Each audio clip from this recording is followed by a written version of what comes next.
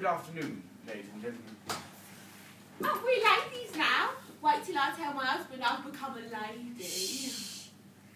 It is with pleasure that I welcome Our you. pleasure, Mr. Clark. Our pleasure. We have many days of hard work ahead of us. Work? I'm not working. I thought we was acting. Now let me introduce the company. We've all met before, Lieutenant.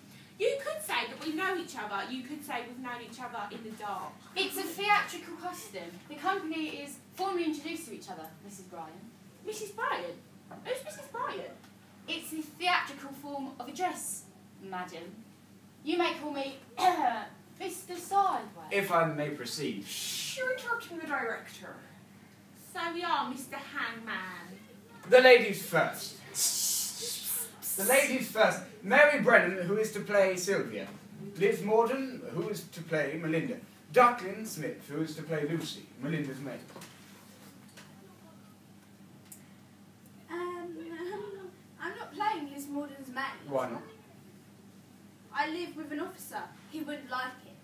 Just because she lives chained up in an old tosspot's garden. Don't you dare talk of my Harry. You're not playing Morden's maid, Smith. You're playing Melinda's. And Debbie Bryant, who is to play Rose, the country girl. From Devon. Scrooge yours. Salt Beach. That's the ladies. Now, Captain Plume will be played by Henry Cable, who seems to be late. That's odd. I saw him an hour ago, and he said he was going to your hut to learn some lines. Wiseham? Where's Wiseham? Wiseham? Sergeant Kite is to be played by John Arscott, who did send a message to say he would be kept at work an extra hour. An hour? You won't see him in an hour. You're not the only one with new wrinkles in your ass, Debbie Bryan. Mr. Worthy will be played by Mr. Sideway. I'm here. Justice Balanced by James Freeman. No way. I'm doing a play with a hangman. The words would stick in my throat. You don't have any scenes with him, Smith. Now, I could finish the introductions. Captain Browson is to be played by John Wiseham. The small parts are still to be cast. Now, we can do the first scene until John Arscott appears. There won't be a first scene. Right, will you please be quiet? The second scene, Wisehammer, you could read Plume. No, I'll read Plume myself, so Act 1, Scene 2, Captain Plume and Mr. Worthy. That's me. I'm your commander. The rest of you can watch and wait for this scene. Perhaps we should begin by reading it. No need, Mr. Clark. I know it. I'm afraid I shall have to read Captain Plume. I know that part. Would you like me to do that? I think it's better as I do it. Shall we begin? Kite, that's John Arscott, has just left. Running. Bryant, I'll read the line before Worthy's entrance. None at present, 'tis indeed the picture of Worthy, but the life's departed. Sideway, where's he gone? I'm preparing my entrance, Mr. Clark. I won't be a minute. Could you read the line again slowly? 'Tis indeed the picture of Worthy, but the life's departed. What? Arms across, Mr. Worthy.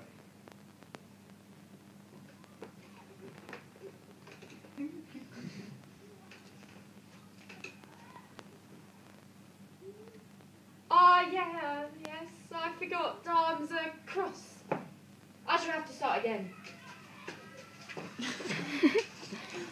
Could you read the line again louder, please? What? Arms across, Worthy. My wiper! Someone's buzzed my wiper! There's a wipe drawer in this crew, Mr. Clark. What's the matter? There's a pickpocket in the company. Oh, talk of the pot calling the kettle black. My handkerchief. Who's prigged my handkerchief? I'm sure it'll turn up, Sideway. Let's go on. I can't do my entrance without my handkerchief. I've been practising it all night. If I get my mittens on the run driver, Would you stop lunging at Liz? Liz. Let's assume Worthy has already entered sideways. Now I say, what arms across, worthy? Methinks you should hold them open when a friend so near. I must expel this melancholy spirit. What are you doing down there, Sadly? I'm being melancholy, sir. I saw Mr. Garrick being melancholy once. That's what he did. Hamlet it was. Oh, that this too solid flesh would melt. Oh, that this too solid flesh would melt. Oh, that this too. This is a comedy. It is perhaps a little lighter. Try simply to stand normally. Stand normally and look melancholy. I'll say the line again. The audience won't hear Captain Plume's lines if your sobs are so loud. Wait. I'm establishing my melancholy. The comedy needs to move quite fast. In fact, I think we'll cut that line and the two verses that follow and go straight to Worthy's greeting Plume. I like the word melancholy. A greeting? Yes, a greeting looks like this. Plume, now I'll exchange to say the next words. My dear Captain, that's affection, isn't it? Yes. If I put my hands on my heart like this, now, welcome. I'm not quite sure how to do welcome. I think if you just say the line. Quite, now. Sideway, what are you doing? I'm checking that you're safe and sound return. That's what the line says. Safe and sound return. You don't need to touch him, you can see that. Yes, I'll check his different parts with my eye. Now I'll put it all together.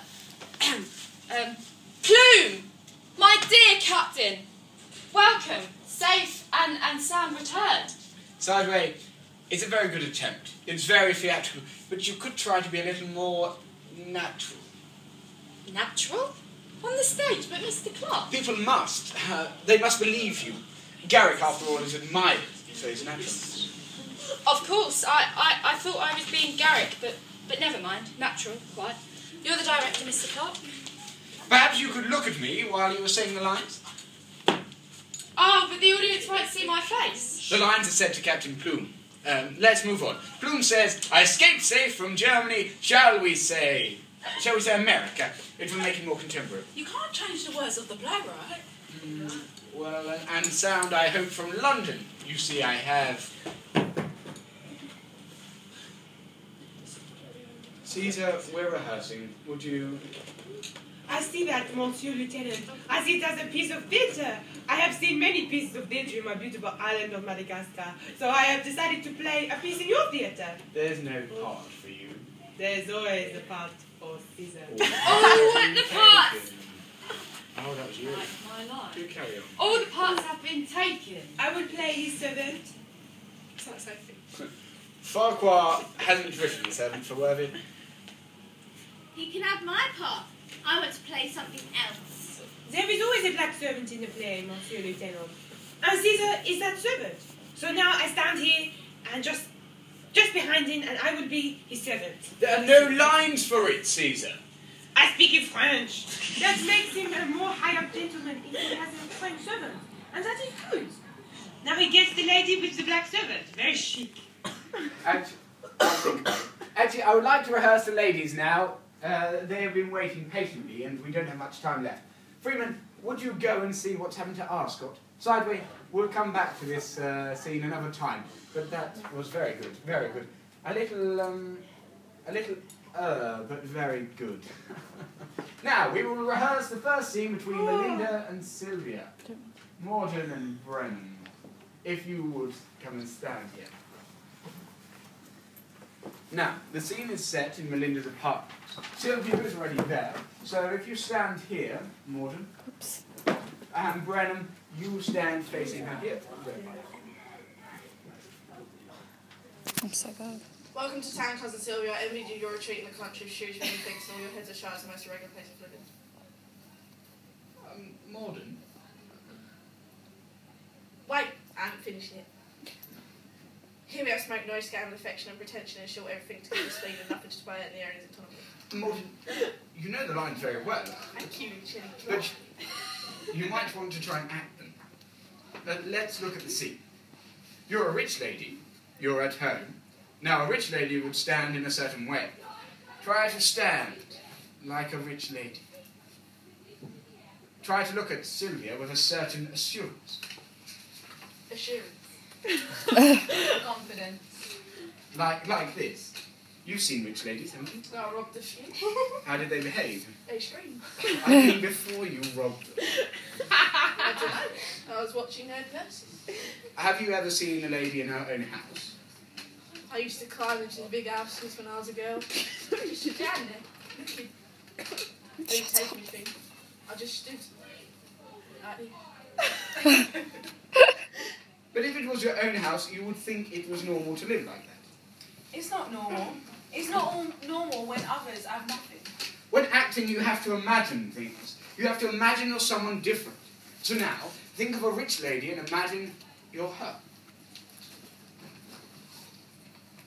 What are you doing?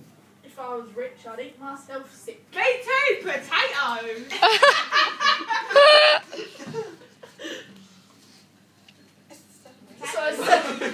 Oh, what? Roast beef and Yorkshire pudding. Roast beef and Yorkshire.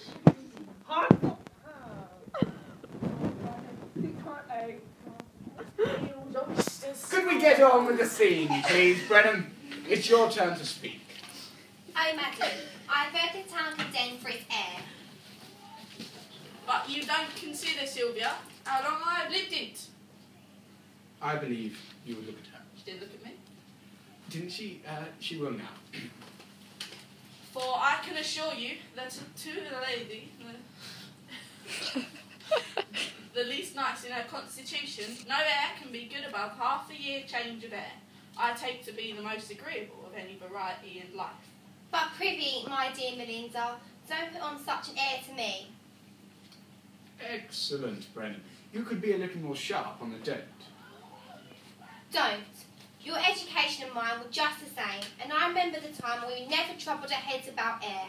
But when the sharp air from the Welsh mountains made our nose drop in a cold morning at the boarding school. Good, good. Modern. Our education, cousin, was the same, but our temperaments had nothing alike. That's a little better, Morden. But you needn't quite so angry with her. Now go on, Brennan. I haven't finished my speech. You're right, Morden. Please excuse me. No, there's no need for that, Lieutenant. I only meant I don't have to. Please do. You have the constitution of a horse. Much better, Morden. But you must always remember you're a lady. What can we do to help you, Lucy? Oh, that's you, Duckling. It's you. See, that little piece of wood over there.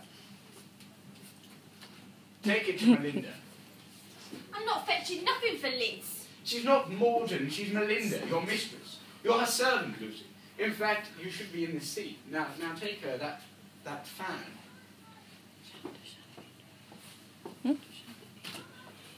No. Here. Thank you, Lucy. I do much appreciate your effort. No, you would nod your head.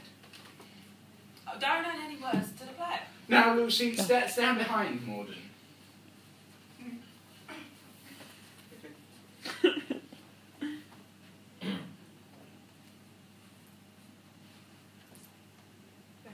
What do I say? Nothing. How would I know? I'm here. Why does she get all the lines? Why can't I have some of hers? Brennan, it's your speech. So far as to be troubled with neither spleen, colic, nor vapours. I need no salt for my stomach, no. Major Ross, Captain Campbell, I'm rehearsing. Rehearsing. Lieutenant Clark is rehearsing. Lieutenant Clark asked us to give permission, asked us to give prisoners 2 hours so he could rehearse. What's he done with them? What? All the things, Where are the prisoners, Cable and our Scott, Lieutenant? Yeah. They seem to be late. While you were rehearsing.